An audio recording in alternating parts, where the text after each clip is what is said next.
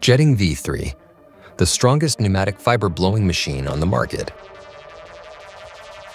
The machine is designed for fiber blowing, subducting, floating, and for pushing a fiberglass rod through ducts.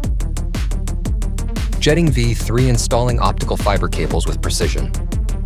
This machine handles cable diameters from 4 to 40 millimeters and duct diameters from 10 to 63 millimeters.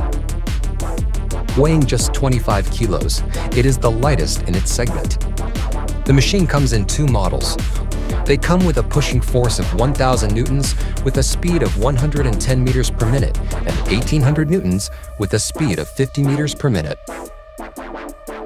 With a simple setup, the V3 can be used for subducting, where multiple microducts are installed into a larger duct. Thanks to the machine's powerful motors, this task becomes easy. This flexible machine can be used to push and pull a fiberglass rod through the duct.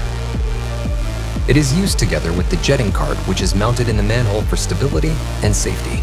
The jetting cart can also be used during fiber blowing. During a long and challenging fiber installation, the V3 can be configured with a floating kit, and water is used instead of air.